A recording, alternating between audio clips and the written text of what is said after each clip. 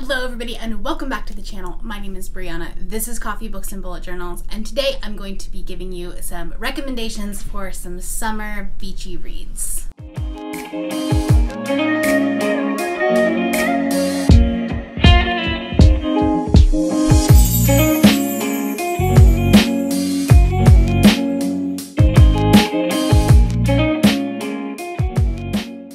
Alright, so it's August, which means like we're coming up to the end of summer, which is kind of ridiculous.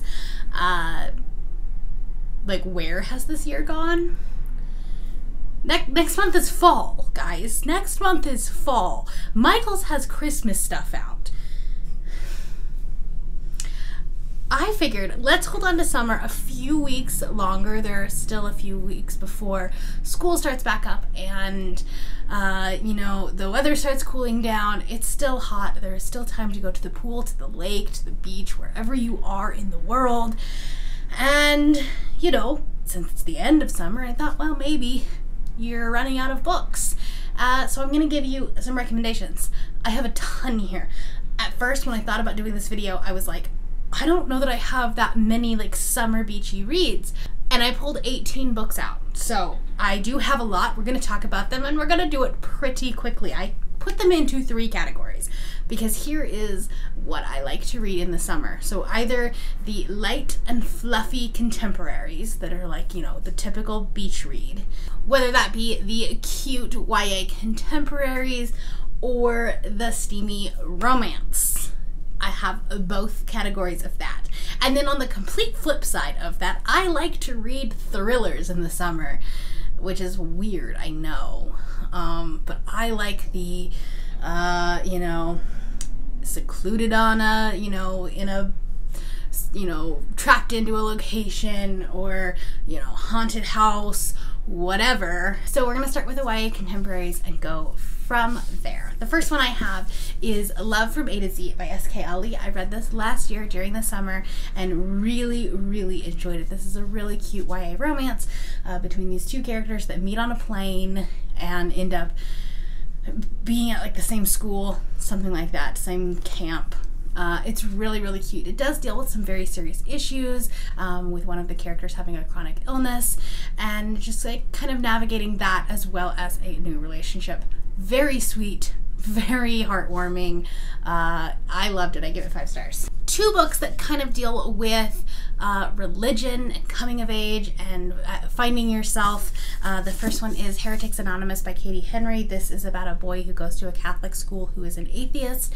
This was a really good commentary on the youth and religion, and how sometimes like forcing religion upon high schoolers is maybe not the greatest idea. I have an entire reading vlog for this that I will link up in the cards above, and it was a really interesting experience reading this one as well. She also has Let's Call It a Doomsday, which is it deals with the LDS faith a little bit, not as much, but that one was really good as well.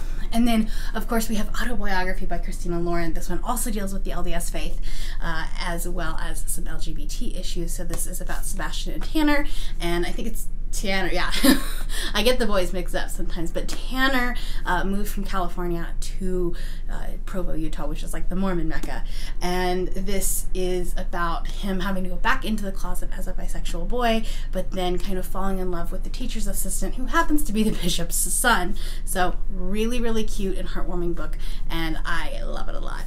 Another one that I have a dedicated reading vlog for, and that is Tweet Cute by Emma Lord. I read this way back in January, I think. And this was really cute. This is about 2 teenagers, Pepper and Jack. Yep, that's their names. And they are in a feud over a grilled cheese recipe that their parents, their parents both own restaurants, and they're in this feud, this Twitter feud over a grilled cheese recipe, and they don't know that they don't know the person behind the tweet, because in real life they're actually kind of friends. So really cool. Very good concept, and I mean, super cheesy, super corny, but I loved it. And she actually has a new book coming out, I think next January, and I'm really excited to read that one as well. And then, of course, a staple is Simon versus the Homo Sapiens Agenda by Becky Albertalli. This is another kind of LGBT coming of age, coming out story. This is a really, really cute read. And it's been a couple of years since I've read it. I read it back when like it was really hyped up and big. But I mean, there's a Netflix show about it. I think there's like 2 now at this point.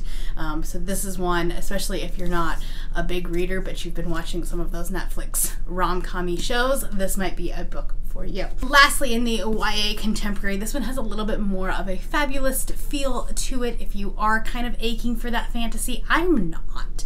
I mean, I read a whole bunch of fantasy last month, if you saw by my wrap-up, and it's just like, I don't know if it's that's put me out, or it's just the fact that it's so hot. I just can't focus on like a huge fantasy novel right now.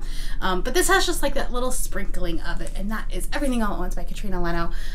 Actually, a lot of Katrina Leno's books would be really good for this. This is just the one I have physically. It has a little bit of a deeper, sadder undertone to it. This girl's aunt, who she's very close to, passes away and has sent her all of these clues to go on these adventures and do things that are outside of her comfort zone. So it was a really cute read. I read it for the Reading Rush last year, so I did read it in the summer, and it was a good book. Moving on to my kind of adult, steamier romances. I've talked about a lot of these recently, so I'm not going to spend a whole lot of time on them. The first ones up are Get a Life, Chloe Brown, and Take a Hint, Danny Brown by Talia Hibbert. Like, would it be a recommendations list without these books on it? This is about 2 sisters, so they each get their own book, and then there's one more coming out next year with the 3rd sister. This is about Chloe, who does have a chronic illness, so she's in a lot of pain a lot of the time, and she has this, like, not life-threatening accident, but, like, she comes to the realization that, like, she's not living her life to the fullest, so she makes this list, and she wants to check off this list, and you know, things like, you know, having meaningless sex and doing something bad, and, you know, traveling the world with only carry-on luggage, all these big things. And then she meets Red, who is like the property manager of her apartment building, and there is like a relationship that starts there, and it's just the cutest thing ever. Talia Hibbert can write some cinnamon rolls, because both Chloe and Red are super cinnamon rolls, and Zaf in Take a Hint, Danny Brown is like the cinnamoniest of all cinnamon rolls, and I love him so much. But this is about Danny, who is Chloe's, I can't remember if she's an older or younger sister, but regardless. And she is a PhD student and, you know, teaches at the college, and then Zaf is the security guard at this college, and he ends up rescuing her from a stuck elevator during a fire drill, and it's caught on camera, and then there's this like fake dating element, and it's so great. Danny is a black bisexual witch with pink hair. She is the greatest character of all time. Anyway, I've talked a lot about these 2 books in particular in past videos, so check those out. I have a whole live show about Chloe Brown, and I'll link up in the cards if you would like to watch it. Anyway, moving on. I don't know if I don't think it's because of COVID and the fact that we don't have sports, because it was really before that, but it's definitely heightened that my love of sports romances. So first up, we have Alexa Martin's books, Intercepted, Fumbled, and her 3rd one is Blitzed. I don't have a physical copy of that one. And then she has a new one coming out called Snapped. I will literally sell my soul for an arc of that book. Just, you know, FYI, if anyone at Berkeley is watching. But this is a series of books about the Denver Mustangs, which is the professional football team, and the players, and then like women that are involved with it. So good, so steamy, but there's a lot of like actual sports talk in it, which just makes me happy because I don't know, I love especially football. Intercepted is about like the new quarterback of the team, but she was dating the old quarterback, and then he cheated on her. And this one, oh my gosh, Gavin is so great. The whole series, just fantastic. Read them, pick them up. But kind of on that same line, Fix Her Up by Tessa Bailey is also like not exactly a sports romance, but Travis is a retired baseball player, and he has he's trying to get like a sports commentator job, and so there's a little bit of sports talk in it, not quite as much, but this is a really cute romance too, about this girl who's never taken seriously by her family. She's like, her job is literally to be a clown, like at parties and stuff like that, and so it's just a really cute story about like her kind of growing up and growing into herself with the help of Travis. It's also a fake dating as well. Speaking of fake dating, we have a couple of Christina Lauren books that I haven't talked about in a little while. We have The Unhoneymooners by Christina Lauren. This is probably the last like really good book that I read by them. After that, meh. But this one was really good, and it's a fake dating. It's about this girl who's at her sister's wedding. I think they're twins. I think so. I think they're twins. And everyone at her sister's wedding gets sick from the seafood buffet, except for her, because she's a vegetarian or something like that, so she didn't eat the seafood. And then the groom's brother, who just doesn't like buffets, so also didn't eat the food. And so they end up having to take the honeymoon for the bride and groom, but they have to pretend like they're married the whole time, otherwise they have to end up paying for it, because it was like a contest that the sister had won, and that's why they had to go then. It's really, really fun. It's a great summer read. They're in Hawaii, so, I mean, this is the epitome of a beach read.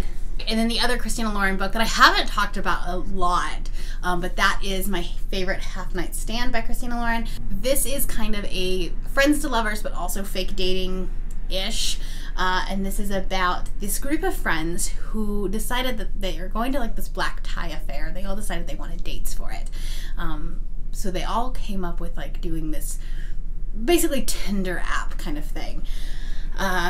But the two friends actually get matched together, but the girl had used a different name and a picture that was like kind of like hid most of her face. So he couldn't tell it was her. So he thinks that he's like talking to another person. It's a whole thing. But they kind of fall in love over these text messages and these IMs that we go back and forth and talking. It was really interesting. I listened to this on audiobook, and it was a really quick read, but it was kind of fun. It was a lot of fun. Now for your dark and twisted side of your brain that just wants all of the mystery and suspense. The first one I have is Sadie by Courtney Summers. Read this last summer, I think. FYI, I listened to it on audiobook. It's a great way to listen to it while you're going on a hike or tanning at the pool, whatever. But it has a podcast element to it, so the audiobook is fantastic. So this is about a girl who is convinced that her sister was kidnapped, even though everyone else just kind of thinks that she ran away. And it is it's super mysterious and spooky, and it goes back and forth from the real time, like trying to search for her sister, and the podcast, which is like happens much later. Really, really good. Kept me on the edge of my seat. And it's really short, and the audiobook is not that long either. A book that I read a couple of months ago, and that is The Guest List by Lucy Foley. This is about a group of people that are at this wedding on this secluded island in Ireland, I think. And at the very beginning, you find out that someone dies. You don't know who, and you literally don't know who until the very last page. You don't know who died, and you don't know who did it. It's really, really cool. It takes place from, I think it's, how many perspectives? I want to say it's like 6 or 7 perspectives, but I could be wrong there. It's multiple perspectives. And you're seeing different sides of the story as it all comes together, basically from like the 24 hours prior to the wedding to the point that you find out who had died. And it was really, really, really interesting. The thing with multiple POVs is you definitely have some that are stronger than others, so that definitely plays a part in it. But for fans of Agatha Christie, this will be right up your alley. Now, this is probably the only Ruth Ware book that I really, really enjoyed. I haven't read The Turn of the Key yet, so I can't really say that quite yet. But The Death of Mrs. Westaway by Ruth Ware was fantastic. I read this a couple of years ago, gave it 5 stars. I don't read a ton of thrillers, but this one had me on the edge of my seat, and I'm trying to remember if I guessed the plot or not. I don't think I did, especially since this was like early on in my booktube days. But this is about a woman who gets a letter, and this woman had been like really down on her luck, was about to lose her apartment, was about to lose like a lot because she owed money that she didn't have.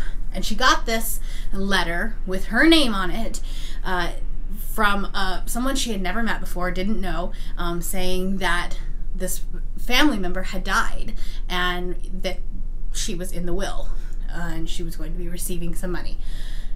And so she decided to play along. She was like, clearly this is meant for somebody else. This wasn't meant for me, but I'm really down on my luck and I need some money, so we're going to play along. And so it's really, really interesting mystery of, you know, what happened. Is she actually the person that they were looking for? Fantastic. Definitely one to check out. And then lastly is probably one of my favorite thriller authors, and that is Riley Sager. So we have Lock Every Door by Riley Sager, and then my new favorite, Home Before Dark, which is his newest novel. Both of these are super spooky, super scary. Well, like for a chicken baby like me, they are. FYI, this one does have snakes in it, like a whole scene of snakes. It was a little bit jarring, but still a fantastic book.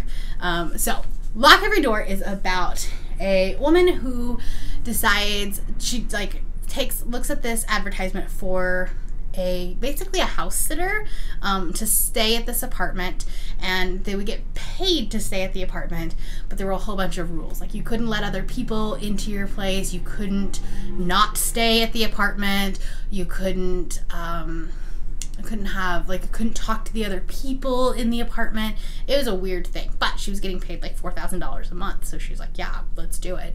I don't care. And things are not as it seems.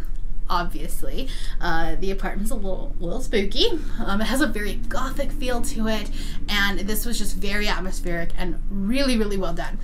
There are some criticisms that this is very reminiscent to, I can't remember which horror film, but it's like an older classic horror film. But I don't watch horror films like at all. I can do like thriller horror books sort of, but not film. So I don't know, and I really enjoyed this because I didn't know it was copying or emulating anything. Then we have Home Before Dark, which definitely emulates a little bit of the classic Stephen King, especially like The Shining and Pet Sematary. I kind of liked those call-outs to that. I thought it was a really nice tribute to like some classic King, but this is about a woman who inherits this house that her father had purchased, and her father had written this true story about the house and about all these scary things and ghosts and things like that had happened in the house, and it changed her life. She was only 5 when it happened, and she doesn't remember anything that happened. So as an adult, she's trying to come back. She goes back to the house and basically is trying to prove her dad wrong, but then like we don't know, like mysterious things are happening at the house, so we don't know if it's this paranormal or if there's a logical explanation. This was really good. This goes back and forth from the like chapters of the actual book her dad wrote, and the real life 20 years later, her being back at the house. I read this whole book in less than 24 hours, guys. It was so good. And I mean, everyone on BookTube is talking about it right now, so there is that, but definitely recommend this. All right, guys, that is all that I have for you today. Let me know down in the comments below what you would most like to take to the beach or the lake or a pool. What book do you like to read on a hot summer day? If you are new here and you have not yet subscribed, there's a little red button that you can do so down below the video, and all of the other links to my social media will be in the description below if you would like to be my friend on any other platform. Thank you all for watching, and I will see you next time. Bye.